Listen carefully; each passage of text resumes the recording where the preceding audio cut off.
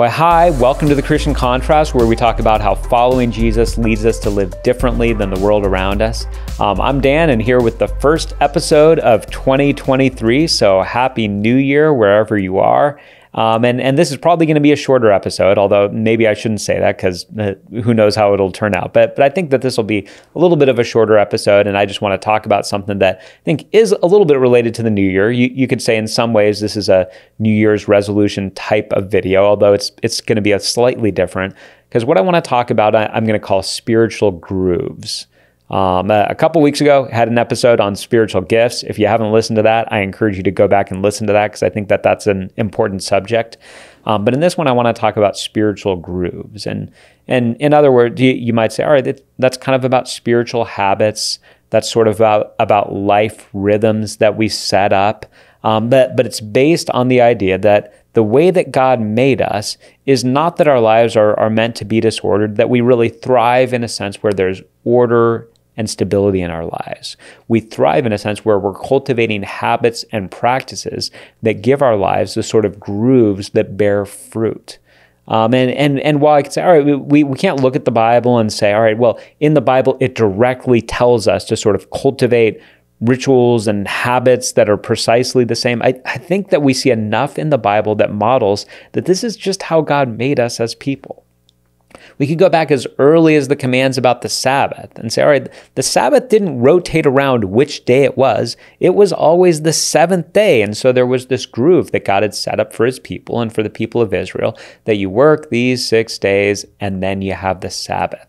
There was that sense of groove. And then you had the feasts and the festivals that they would celebrate. And there were certain things that probably changed a little bit year to year, but a lot of it didn't. There were the same sorts of things that they did at the same time of year going into Jerusalem every year. In fact, if you're familiar with the book of Psalms, you'll know that there's 15 Psalms sort of toward the end. I think it's 120 to 134 that are all titled Psalms of Ascent. And these are psalms that were sang by the people of Israel as they were heading to Jerusalem for festivals. And it was a sense of, once again, bringing up, all right, these are the same songs we sing every year. You might feel like, as we just experienced Christmas time, it's like, yeah, we brought up some of the same songs that we sing every Christmas time. Hark the herald angels sing, joy to the world, angels we have heard on high, silent night. These songs come up, and there's this sense of like, yes, this is appropriate. Every year we do some of these same things. And even when you get into the New Testament, we do see this shift where we see the early church meeting together a lot, but we see a specific thing happening on the first day of the week. And now we all worship on the first day of the week on Sunday. But there was this sense of like, all right, there's other things going on. It's not the only time that the church is worshiping or gathered, but that there's a special time that they have together on the first day of every week. And if you just look at any human culture, you have certain rituals. We have fireworks on the 4th of July, and you have certain practices that are just a part of our lives, and we do that as families also. We have family vacations, and we have family traditions, and we have decorations that we put up. And for my family, we do a fire pit night at different times. We have different practices, different vacations, different habits. Sometimes couples have date night, where it's like every Tuesday is date night. We I think should just pause to recognize this is part of how God made us. We can talk sometimes about how just horribly destructive bad habits can be. But the fact that we can have a bad habit also points toward the idea that we can have a good habit. Bad habits are hard to break. Good habits are hard to break. I hope that this doesn't come across as any kind of bragging, because it's really not bragging at all. I don't know the last time that I went a day without reading the Bible. It's not even a big challenge anymore. And part of the reason that it's not a big challenge anymore is that habit is now so ingrained that I'm not getting up every morning saying, you know what, do I read the Bible today? And if so, what do I read? I've set up grooves in my life that make that much more natural for me to do. Bad habits are hard to break. Good habits are hard to break. We want spiritual grooves, spiritual practices that help us to seek Jesus in a way that's much more sustainable and much more holistic. So here's what I want to do. I want to talk about this. Hopefully you're on board. Hopefully you're seeing like, yeah, that would be a good thing. It would be a good thing to have sort of order to my life in a way that I'm not haphazardly trying to have a relationship with Jesus, but I'm more structured, and I'm saying, all right, there's a bit more order to how I'm pursuing life in Jesus. And so what I'm going to do is I'm just going to talk about three, I guess we'll call them pieces of advice. 3 pieces of advice for us if we're seeking to cultivate some of these spiritual grooves and spiritual habits that will be incredibly helpful to us. So the first piece of advice is this: move from immediate to long-term. And so what I mean by this is, if we're thinking about grooves in our lives, we can start daily. That's the much more immediate. And we can say, all right, what are the things that every day I want to be a part of my life? Then maybe we'll move weekly. We might say, all right, there might be some habits that are not everyday habits, but are important enough that I want to have them once a week. From there, we might even move monthly and say, well, maybe there's something that's on the monthly calendar that I'd want to put. And then we might even go annually or quarterly to say, all right, maybe there's some other things that are a little bit more of a big deal that I'm not going to do all the time, but I do once a year. So I'll give some examples of this. So let's say when we're talking about the daily, maybe we're talking about just things like, I read the Bible and I pray. I know right now it might not feel very creative to talk about reading the Bible and praying. There's a reason why this gets talked about so much. There is nothing we can do spiritually that replaces simply reading God's word and praying to him.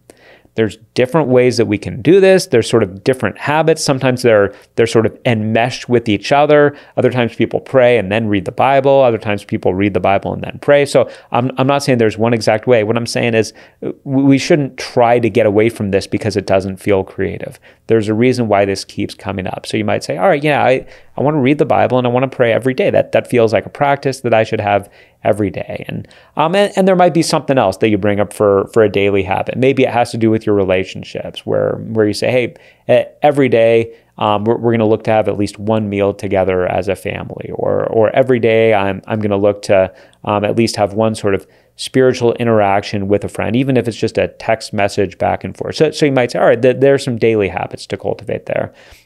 With the weekly habits, first of all, the first weekly habit that I would recommend that I think should be a default for all of us as believers is attending church worship services.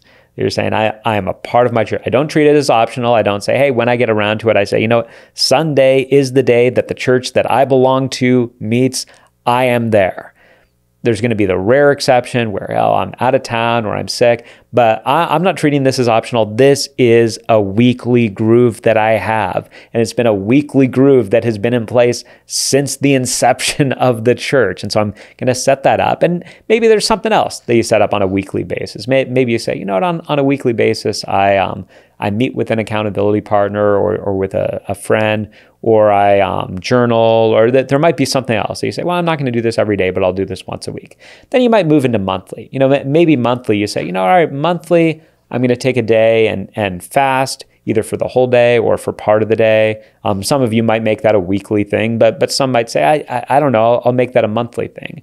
And maybe even annually. Maybe if you have sort of the resources and the opportunity to do this, maybe you say, annually, I want to set things up where I can have sort of an extended spiritual getaway for a day, or maybe even a weekend. If I have a friend that has sort of a cabin up in Big Bear and I can get out to it and just have an extended time of refreshment before the Lord. So hopefully you can kind of follow this to say and I say move from immediate to long-term because I think the daily things are the most significant. If you never got to the weekly and monthly and that other stuff, it'd be like, all right, but if you can get that daily, if you can say, I've set up daily grooves where I'm seeking the Lord, that's going to bear a lot of fruit, and then gradually move outward from there. And so a great project, especially as we're starting 2023, would just be to get a sheet of paper, prayerfully go into it and say, what are the daily grooves that I want to have as a part of my life? What are the weekly grooves that I want to have as part of my life? What are the monthly or quarterly, and what are the annually? If you're married, it'd be great maybe even if both of you, husband and wife, go and do this, and then you come back together and talk about it, because you might be able to help each other in it.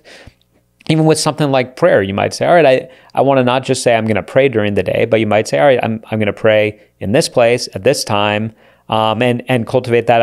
I'm going to be in this chair, or I'm going to be kneeling over here, or I'm going to pray, at 8 a.m. and at noon, and then again at 7 p.m., whatever it is, or I'm going to pray for this amount of time. try to do, and again, this is in the area of advice, not command, but try to do a lot of the decisions beforehand so that when you're in the moment, you can just be in the moment and you're not suddenly trying to make all of these decisions. So there you go. So start with the immediate and then move to the long term. That's piece of advice number one. Piece of advice number two is count the cost. Another way of putting this is be realistic. Jesus talked about counting the cost before following him. I think that it's worth it for us to count the cost when we start to think of the spiritual grooves that we want to cultivate in our lives. So for example, I already mentioned fasting. This is not something we do a lot in the United States. So some of you might sort of get excited about this and you might say, you know what, I am going to fast once a week. And you might be, it might be silly to use this analogy, but you might be biting off more than you can chew, or it might just be a lot to say, man, once a week, going from like, I've never done this, I don't have experience or habits with this, to I'm going to do this once a week. You might find yourself abandoning that quickly. So it might be wiser to say like, all right, well, maybe I start with once a month and then I see how it goes and I gradually see if I move this to once a week. Some of you might hear the whole, Bible and prayer, and you might be saying, all right, that's it. I should be reading my Bible every day. That's a habit. That there's no day that's not the right day to read the Bible, so I should be reading my Bible every day. Yeah, that absolutely is what we should eventually want to get to. But if you're at a point right now where you are never reading your Bible, you're just like, I just don't have any habit cultivated in this area. I'm just going to say, if you suddenly say, now I'm going for every day, you're probably going to get frustrated with yourself. You're probably going to get frustrated because you're jumping from 0 to 60 on that. And it might be wise just to count the cost and to say, all right, I'm going to commit to reading the Bible 3 days a week. And you might even feel bad about that, feel like, I'm going to decide not to read the Bible the other days. You can still add on more, but maybe you just start and say, I'm going to count the cost. And moving from one to the other, it's a big thing. Maybe you're looking at prayer and you're like, I feel like I should be praying for an hour every day. Well, nothing wrong with that. But once again, if you're going from nothing to saying, I'm going to pray for an hour every day, I'm saying, well, maybe you start with 15 minutes. Maybe you start somewhere a little bit more realistic. And here's part of why I say this. And again, people are different, so not everybody's like me. I have been sick of all of the times that I've made the grand commitment before God, here's what I'm going to do, and just a couple weeks later, I just stopped doing it. I remember feeling this way all throughout high school, frequently throughout college, frequently in my 20s. And I feel like when you have enough of that happen, you have a couple ways that you can respond. And one way that you can respond is you can just keep doing it and keep getting frustrated with yourself and keep not following through. A second way that you can respond is you can just be like, I'm never making a commitment ever again because I'm tired of failing. So if I don't commit, then I don't fail. But a third way, and the better way I think that you can do things, is you can cautiously continue to make commitments that you're pretty sure you are going to follow through on. And part of what I think goes on when we do these is we want to get into a groove. We want to get into a pattern where we're actually seeing positive things happen. So man, if you start off and you're like, I don't know, I know myself, I know how distracted I get, I know how frequently I abandon things. So if I make a commitment, in fact, I did this a while ago, I wanted to do some more journaling. And I just knew, I said, if I commit to journaling every day, I will not do it. I am not strong in that area. I'm not saying that that's good that I won't do it, but I knew myself well enough to know I don't think that I will. And so I made a commitment to journal 3 days a week. And for the time that I decided to do that, I really did that. And there were other times that I decided to journal on an off day to just say, I'm enjoying this. I feel like this is bearing fruit in my life, so I'm going to keep doing this. So have the humility to recognize where you are and to recognize that it might be an incremental growth getting there. Count the cost before you make a commitment. And also, one of the things that I think is positive when you count the cost is it gives you the opportunity to deal with roadblocks. So quick example on this. So let's say you're looking at the month of January and you've come to the conclusion that you're watching way too much TV, way too much Netflix, way too much streaming, and you're just like, all right, I'm just going to take the month of January and I'm just not going to watch anything so that I can really cultivate some more positive spiritual grooves. But then you remember that you're a big football fan. And you look at the fact that you're a big football fan and that playoff football is in January, and you're like, yeah, I don't think I'll actually do that. I think that I'll abandon my commitment if I commit to do that. Well, here's the deal. There's actually, in my opinion, something positive in that and saying, all right, I probably won't do that.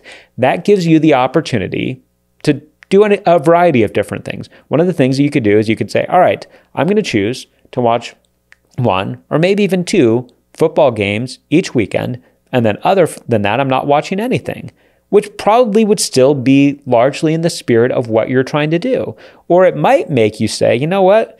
I think watching football has become a little bit of an idol in my life. And so I realized the fact that I'm saying I'm not going to do this has made me realize I really need to do this. And so I'm going to go ahead and do it. And I'm going to sort of jump into the deep end and do this in the month of January when football is at its height. And I'm just going to decide to go ahead and do that.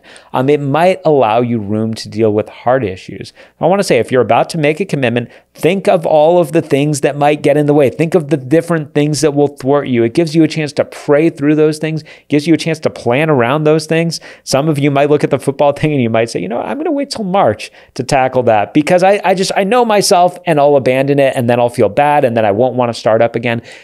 Be willing to have the humility to know yourself well enough, to know your limitations and to count the cost, and then to incrementally see God bring these grooves into your lives. Some of you are at a point where you're like, I got to just go for it. Oh, okay.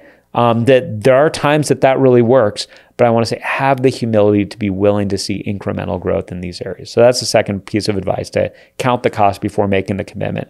And finally, the third piece of advice that I want to give that's connected to the second one is be okay with putting a timer on this. So let's say this. Let's say you don't have the habit of reading the Bible. You know that you should. And so let's say you make the commitment. You say, I'm going to commit to reading the Bible 3 days a week. I'm just going to use the LBF Church Bible reading plan. And on those 3 days, choose the days in advance. I would say don't just choose the 3 days. Say, I'm going to read the Bible on Sunday, on Tuesday, and on Friday, whatever. Maybe your schedule makes it so that you feel like that's realistic. I'll do that. And then just use the Bible reading plan. Even if you've missed days in between, who cares? Just go for it. Just read on those days. As you're doing that, maybe you do that and you say, that's what I'm going to do for the month of January. And then after the month of January, I'm going to reassess. If you're starting up fasting, and again, maybe some of you are like, I feel like I need to have times to fast and pray, so I'm going to do this once a week. My advice would be, if you're going to do it once a week, set a limit for when you're going to give yourself a chance to reevaluate, because you might realize with just commitments you have, you're like, this maybe I'll get there eventually. I don't know. Like, I don't know if I'm quite there. And I feel like I'm sort of running ragged doing this. So maybe you say, I'm going to do this for the month of January. I feel like in my life, I've learned, man, months are gifts from God. These 30, 31 day periods of time where you can do something. Years ago, we did a paleo thing for a month as a family. I still remember what month it was in, and it was a long month. I decided to do it. I opted into something that my wife was doing. It was good. When the month was over, I was done with it. But a month is just this nice area of time where it's long enough that you really can cultivate a new habit and experience some fruit from it, but it's not so long that you're going to get deeply discouraged and say, I just can't follow through on this. So be willing to put a timer on some of these things. And one of the things that you might see is, again, with reading the Bible, you might say, I'm going to commit to reading the Bible 3 days a week, and that's what I'm going to do for the month of January. Man, there might be so much fruit that's going on in there that you say, you know what? In February, I'm committing to 5 days because I really think that this habit is taking root in my life. And you might get there faster than you think that you would. So there might be the positive sense. There might also be the sense where you say, all right, I committed to doing this. I committed to whatever, only 3 hours of watching stuff per week or something like that. And then you get to the end of January and you're like, all right, I'm going to adjust that because I feel like that didn't quite cover what I want to do. Be okay with that. Be okay with deciding this is what the Lord has called me to do for this set amount of time, and I'm going to do that. As I talk about this, I want to sort of recognize something, and here's what I want to recognize. A lot of what I'm saying might feel like it's really kind of lowering the bar in some of these ways. Like you're saying, like, all right, you're saying, don't worry if you're not reading the Bible every day, and be willing to just do something for a month. And if you're not quite there, don't do it. And here's why I'm saying these things. I'm making an assumption here. I'm making an assumption that right now I'm talking to people who love Jesus, want to follow Jesus, and are frustrated that often you don't follow through on the things that at one point in time you're convinced that you're supposed to do. And so what I want to say is just out of the way that you're seeking Jesus, be willing to recognize that we are still dealing with our fallen baggage. We're still dealing with frustrations and distractions. So what I'm not trying to say is lower the bar. What I am trying to say is 3 days of reading the Bible is better than an all or nothing, because it often ends up nothing. So if you're like, I'm going to commit to every day and then I'm going to abandon it after a week and not read the Bible at all, man, I'd rather have you reading the Bible 3 days a week and just getting your foot in the door. If you're saying, hey, I'm going to fast once a week or it's not even worth it, and then after a week you just decide this isn't for me, man, I'd rather have you saying, I'm going to fast once a month and I'm going to see how it goes, and allowing God to bear fruit for you in that area of your life.